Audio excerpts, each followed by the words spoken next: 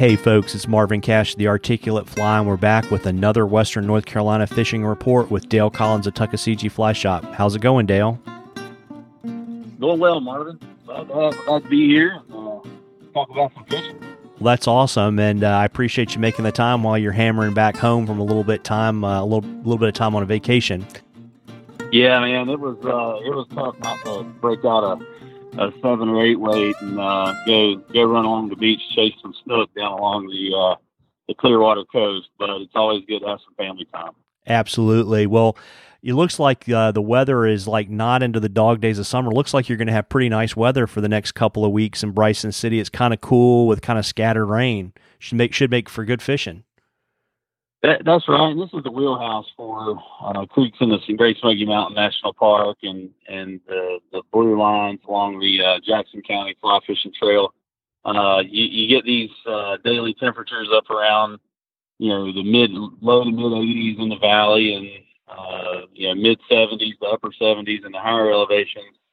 And at night, that's the key temperature to watch there. We've had some cooler weather come through again, and just over the weekend, I think there were some places that bottomed out in the upper 30s, actually, for overnight lows. So that makes the bug life go crazy in the creeks, and just it really dynamic hatches, and the fish are happy. Yeah, and what should folks expect to see on the water, kind of in the park and on the Tuck? There are actually still fish in the Tuck. In the Webster section and Bryson City section of the delayed harvest. So, don't not fish those. Give them a shot, especially in the morning, first half of the day. Fish nymphs there on the delayed harvest waters. There's still fish there. You can fish nymphs, dry dropper type stuff. But like I said, this is a wheelhouse for those smaller creeks like Deep Creek, Cunnalucky, and places like that. So I would immediately start with a dry dropper setup. Fish a dry fly that's yellow and highly visible, and maybe even higher floating than normal, and you can float a heavier nymph underneath that.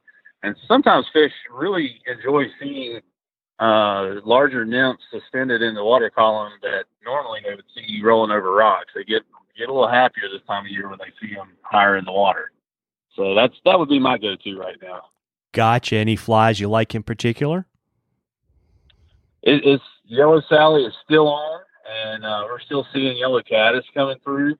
And if you have to be fishing and a rain shower comes through, kick over to the ant immediately. It's terrestrial season is upon us, so the green weenies, little chartreuse chenille worm.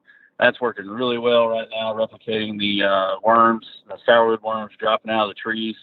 And those are high protein snacks, those terrestrials, hoppers and beetles. Those are high protein snacks for these trout, and they'll take advantage of those guys getting knocked off the leaves into the water. So a lot of times it's an easy catch there. Absolutely, and I imagine we're just going to see the smallmouth bite just getting better and better. Yeah, absolutely. Early mornings, get out there, throw some topwater stuff. And as the sun gets higher, you can switch over to some sinking lines and streamers.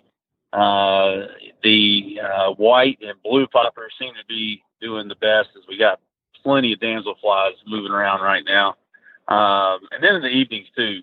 That's kind of the best times for the smallies, especially if you want to do some topwater stuff. Any kind of topwater fly that's got any kind of rubber legs just drives the fish nuts, and they just about eat the thing as soon as it hits the water. It's really so much fun, almost more fun than trout fishing, but be careful. Yeah, it'll ruin you. It'll ruin you. It's almost like spring turkey hunting, right? That's right. Absolutely. Well, listen, folks, if you have a question for Dale, be sure to shoot it to us on the Articulate Fly Facebook page, and if we read your question, we'll hook you up with some Articulate Fly swag. And before I let you get back to driving on back home, Dale, why don't you tell us where we can find you and what your shop hours are?